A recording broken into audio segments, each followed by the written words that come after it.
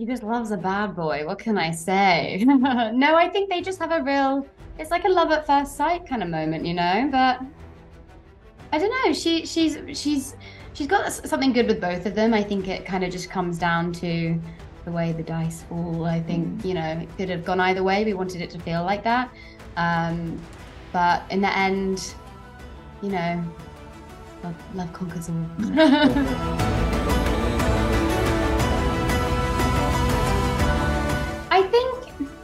I think she loves him more as a friend, maybe. I think they have a lot in common. They're both orphans. They talk at length about these things, and I think she has a lot of empathy for him. And I think maybe he just seems maybe a little more lost to her. And I feel like Ian in this season, and he's confident and he knows himself, and we're seeing our best Ian, I think. And I think she's really drawn to that. Well, I mean, he's got his hands full at the moment, really. He's in the trenches, he's with Claire, doing a lot of medical sort of saving lives and doing the best that he can with that. So he's There's a war on. there's a war on, yeah. I know. I mean, as much as he'd love, you know, a couple of dates, I think he's a little bit busy at the He's on the moment. saving lives train. But I don't know, maybe we'll stay tuned and see if something comes up. I don't know.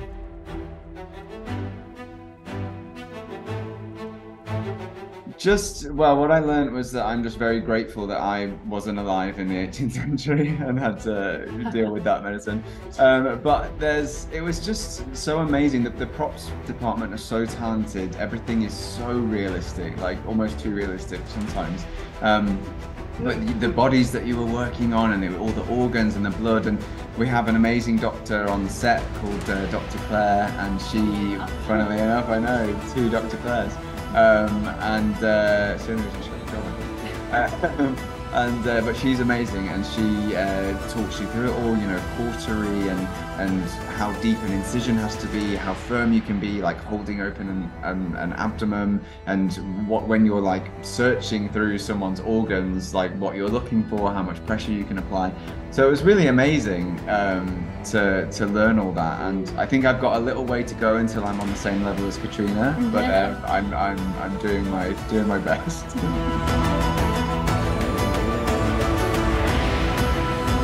Absolutely. I mean, I think just from being a Quaker, they always see men and women as equals, I think that's really refreshing for Claire. We've seen so much in the past her be, you know, dismissed by men, especially in the medical field, and they don't appreciate how brilliant she is.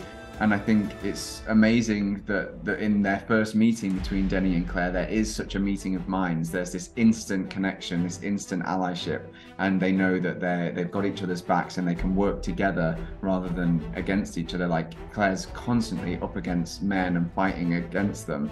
And so now she has someone, finally she's got someone on her side, a man that sees her for the amazing woman that she is.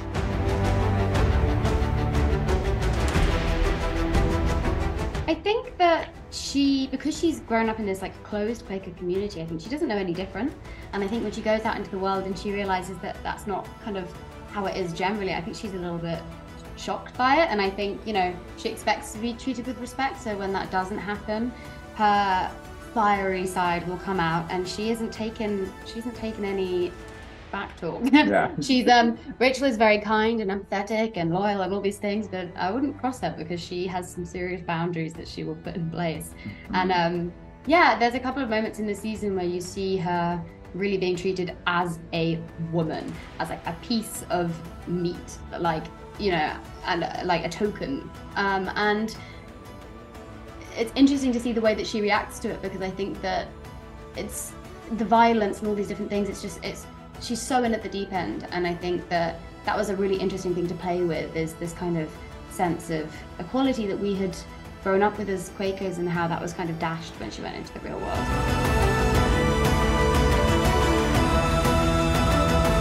Oh, definitely. I think it's very defining for both of our characters, the kind of constant push and pull between seeking peace and being literally at war. You know, we're surrounded by a lot of violence, a lot of violent people, a lot of violent things happen. And within that, trying to maintain your faith and being steadfast and devout, I think it was a really interesting duality to play with. And I also think with Rachel, she is discovering who she is as a young woman. And I think that, you know, sometimes being religious and being romantic don't go hand in hand. And I think that's also a struggle for her, is like trying to reconcile her faith with everything that's going on. Yeah, and I think, you know, the Quaker faith and the meeting is all that Denny and Rachel have ever known. It's their family. So there's also the grieving for the loss of the community as well. And they're now out on their own. And whereas they would maybe have had that community to lean on, they don't have that anymore. But they are still very devout to their faith. We have sort of meetings, there's just the two of us. Yeah.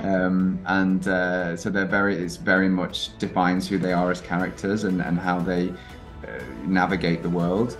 But I think there's definitely moments where they both see that, you know, the world isn't black and white, and maybe the faith isn't black and white, and there are grey areas, and how you respond to that.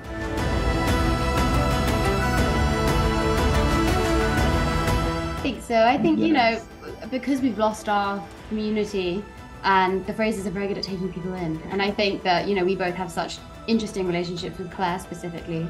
And I think she does feel for us. And I think she is kind of, we do have a bond. And I think that, you know, Outlander is about choosing your family and finding new families. And I think that it's about like finding your people and keeping them close. And I think Claire and Jamie are very good at that. So. Yeah, and I think they see bits of themselves in us, especially Claire. You know, I think definitely recognises herself in Rachel and in Denny, and I think, you know, she becomes a mentor and a family member to both of us, and I feel like we are taken under their wing, and as much as in real life, Katrina and Sam kind of took us under their wing as well, and were just amazing to work with. So I think, you know, it translates both on and off screen. Well, so we didn't work with them initially.